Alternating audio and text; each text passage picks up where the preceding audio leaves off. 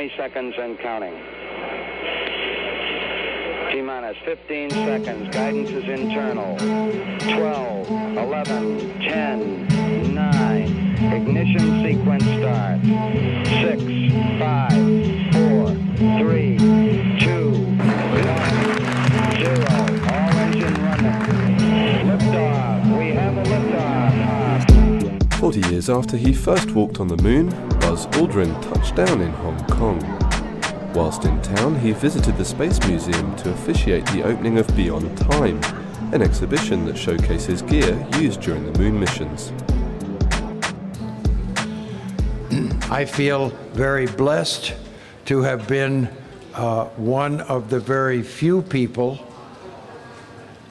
who somehow reached the qualification to be considered to walk on the moon.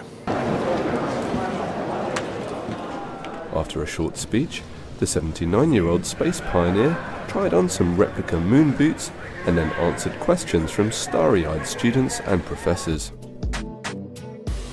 I think the moon needs to be visited by those nations with space programs that have not progressed to that point yet.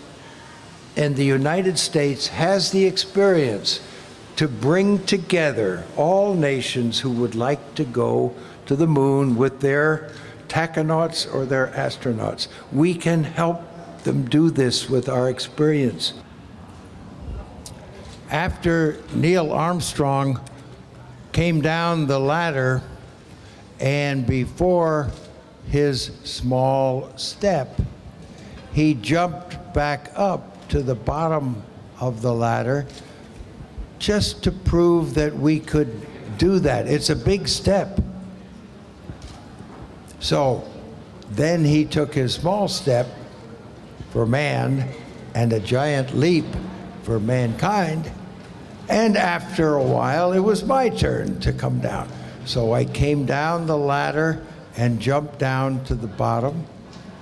And I thought it would be easy to jump back up, but it wasn't. It was hard. It was difficult. And I missed. And I had to try again.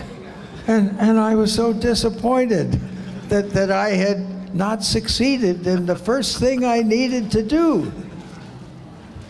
So later, before I came back in, I jumped around on the moon, and that was very easy to do.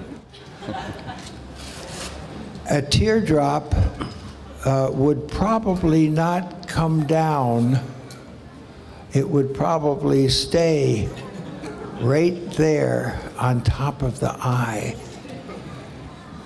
And all you need to do is blink, and it's gone. I think the primary thought that is of lasting significance that I had on the moon, glancing up and seeing the Earth and realizing that all of humanity, all of history, all of evolution was up there except for 3 people. 3 of us were detached. But how unusual it is that at that moment, more human beings up there, out there, back there, were paying attention to us at that moment.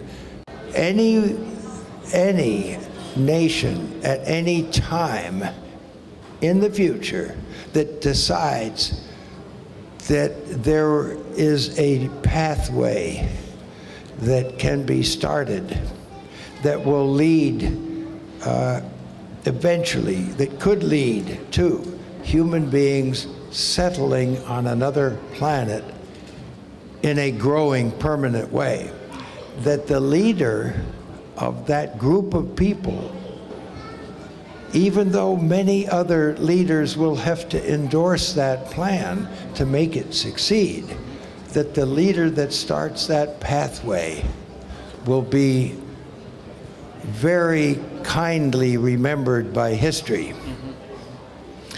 And I hope that President Obama appreciates the opportunity that he has now. 6, 5, 4, 3, 2, 1, 0. All engine running. Liftoff. We have a liftoff.